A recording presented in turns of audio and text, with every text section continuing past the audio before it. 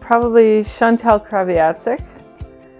We were at a Rolla Page conference in Whistler, and she was singing at a presentation. It was right before the Olympics. It was like a pre-Olympic thing. Just so happens I was going up to a friend's room to watch this show right off of her balcony, and they got on the elevator, her and her husband. And of course, because when you see someone famous, you also forget things like her first name. All I could think of in my head was, "Hey, Kraviatsik," and I was just like, oh, I cannot say that. Anyway, I asked them why they were there and what have you, but stumbling over my own words.